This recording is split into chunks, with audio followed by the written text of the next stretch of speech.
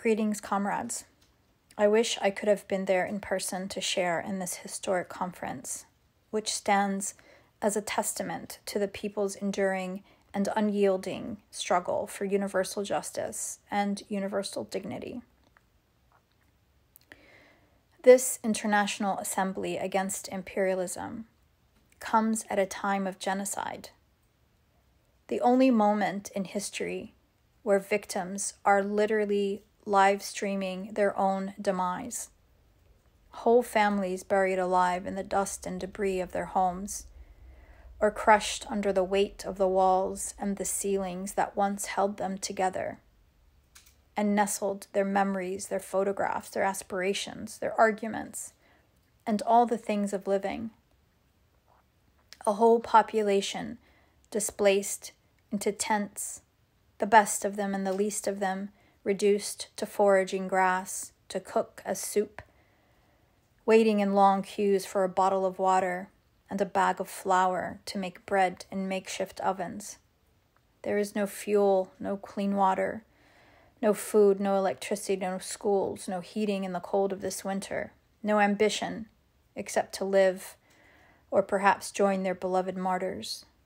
No fully functioning hospitals left, no mosques, no minarets calling to prayer, no churches, no cultural centers left, no flowers or trees.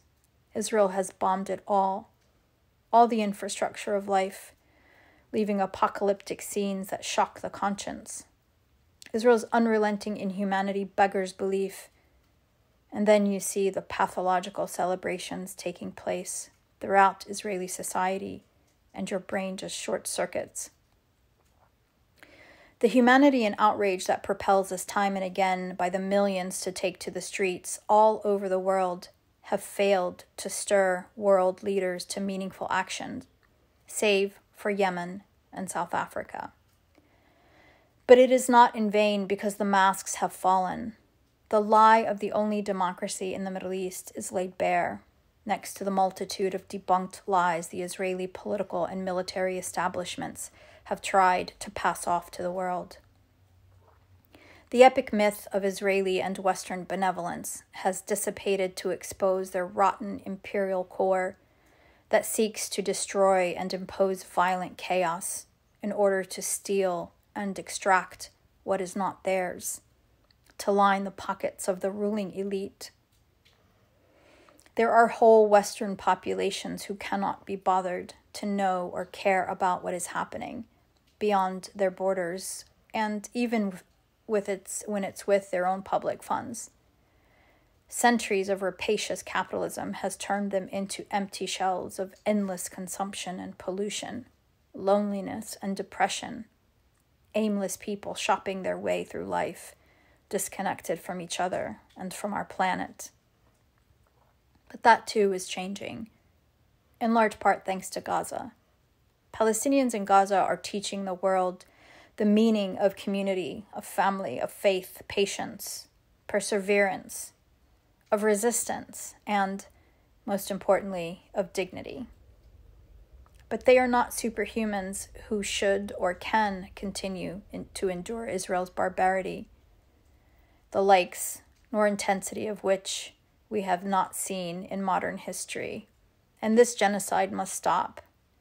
It is not an exaggeration to say that the outcome of this moment will determine human destiny for generations to come.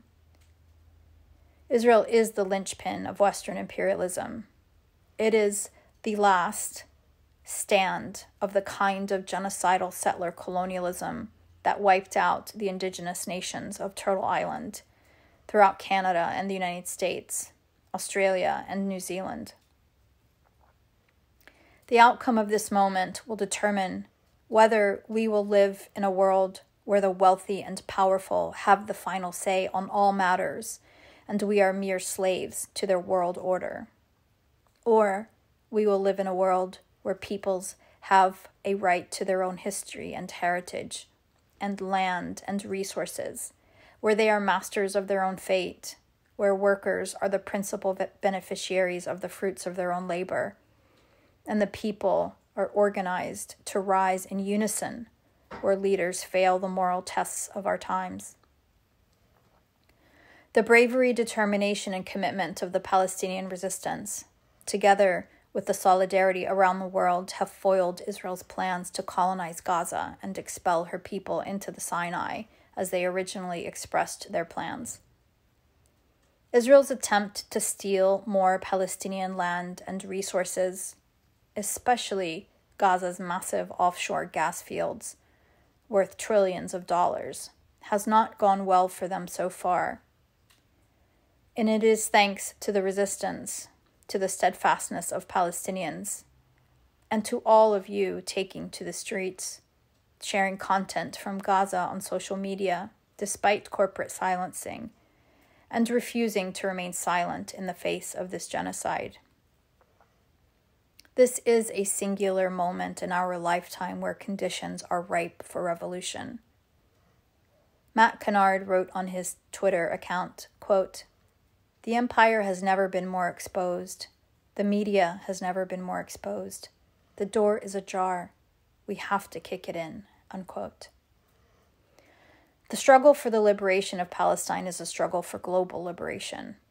It is not confined to the small patch of land called Gaza, or even to the whole of Palestine, or the whole of the region of Western Asia and North Africa. Rather, it is a global issue that resonates with the very essence of universal justice. It embodies the fundamental right of a people to self-determination, to freedom, and a life free of oppression. South Africa's decision to take Israel to the International Court of Justice on the charge of genocide is not just an attempt to halt this genocide and put Israel on trial. It is a challenge to this horrific world order we're forced to live in. It is the first stirrings of the global South rising in rebellion against centuries of Western tyranny and domination, against CIA-orchestrated coups, their never-ending wars, regime changes, genocides, exploitation, ruthless extraction, and mindless pollution. Palestine has ignited a powerful phase of decolonization, and those countries, like South Africa and Yemen, who are materially supporting us, are leading us toward the world we're fighting for, where dignity and rights are universal. The pursuit of justice for Palestine is the central fight against imperialism, colonialism, and the right of peoples to determine their own destiny in their own ancestral homelands. Thank you.